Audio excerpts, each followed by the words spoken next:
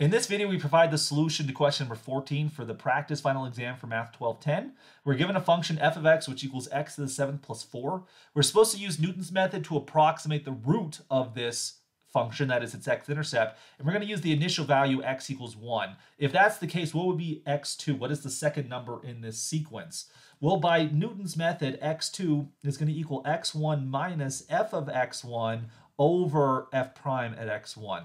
So what do we have here? So x1, of course, is just 1. So if we plug 1 into the function, we're going to get 1 to the 7th plus 4, which, of course, 1 to the 7th is just 1. So we get 1 plus 4, which is going to be 5. We'll do that in a second. We have to then also do f prime evaluated at 1, for which the derivative of the function is going to equal 7x to the 6th. So we end up with 7 times 1 to the 6th.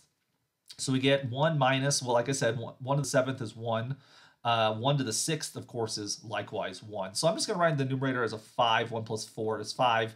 And then we get 1 to the 6th, which is 1. 7 times 1 is just 7. So we get 1 minus 5/7. So we should take 7/7 minus 5/7.